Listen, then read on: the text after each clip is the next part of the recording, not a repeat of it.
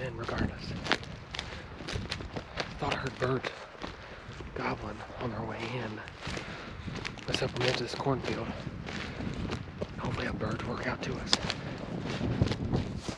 Alright guys, as soon as we get set up here at this spot, we've got birds gobbling back behind us. We feel confident that we're in the right place. We've got a cut cornfield out in front of us, a nice flat, great ditch back behind us to move birds up. We're feeling confident. We're going to test out the spot.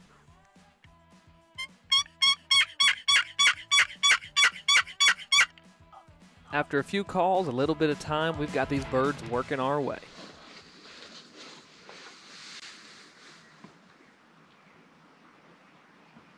Multiple longbeards and hens on the way.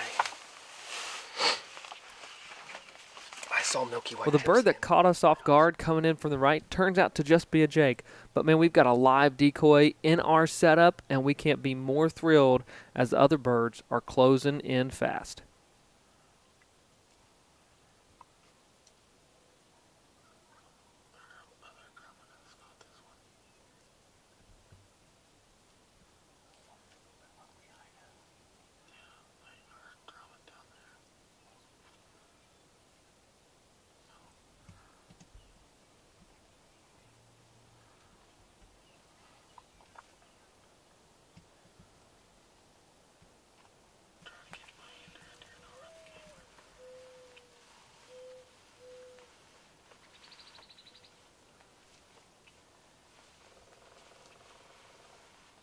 Once this longbeard committed and crossed the fence, we were game on.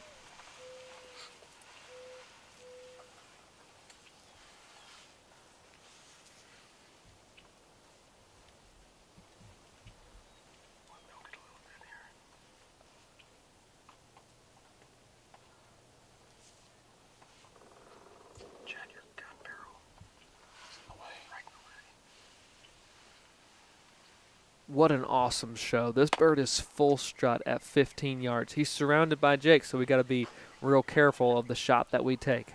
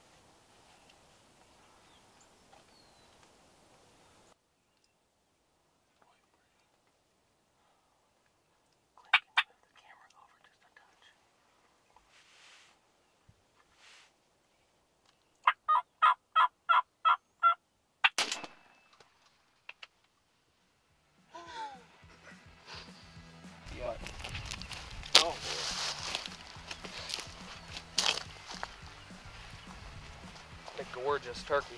I'm gonna get him flipped around here. Oh, wow. I'll flop too much now.